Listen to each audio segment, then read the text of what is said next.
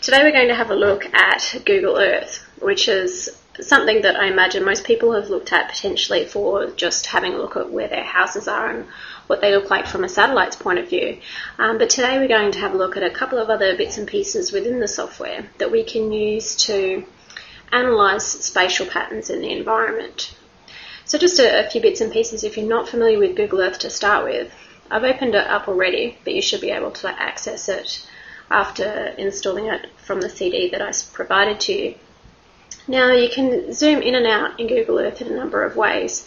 First of all, you can use the scroll bar on your mouse to zoom in or out, and you can also click and drag to move around and pan.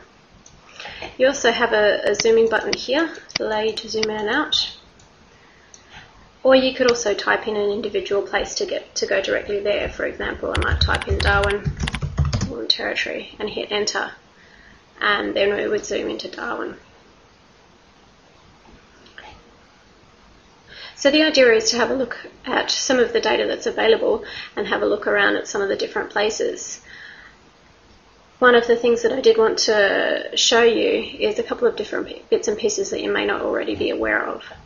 If you click on this button, for example, it shows a series of historical imagery. So Google Earth is actually made up of a large number of different data sets across the globe, and we can change it based on the date that the data has been acquired. So I can actually move this, if I grab this, I can move this little bar here, and you'll see that the imagery underneath where I'm looking actually changes. Now this is really useful for looking at any changes in the environment, maybe deforestation or urbanisation or anything like that. You can also change this to look at Mars, the Moon, or the sky if you're interested in looking at that. And another tool that we'll use in the practical is this measuring tool here. So if you click on that, that will allow you to measure the distance between different places. So I'll just end it there, and we'll pop back in a moment for the second